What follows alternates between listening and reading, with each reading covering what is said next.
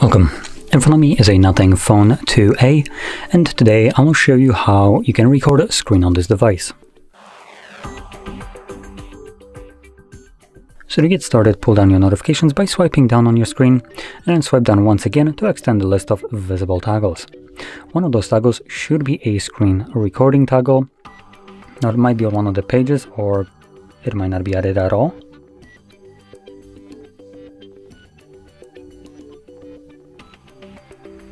Yeah, it looks like it's not added at all.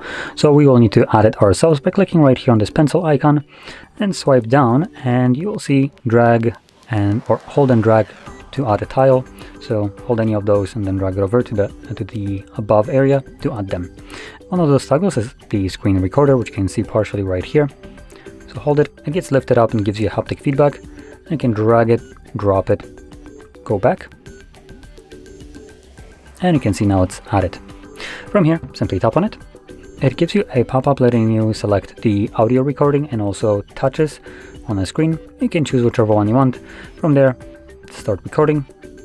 It has a countdown and then begins recording. So whatever you'll do right now will be recorded by the device. Now there's a little caveat which looks like I won't be able to showcase. Usually Netflix comes pre-installed on most devices, but not here. Anyway, let's stop the recording.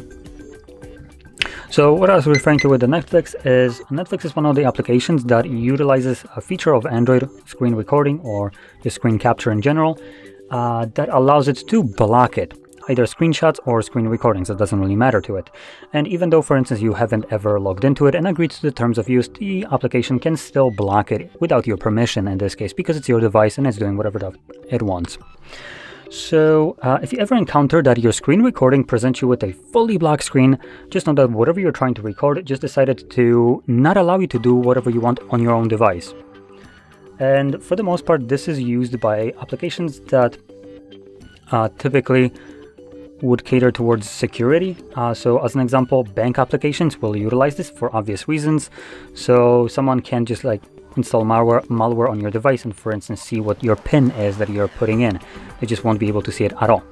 But obviously, as you can probably gather, other applications like Netflix, which have zero business utilizing this kind of feature, still use it.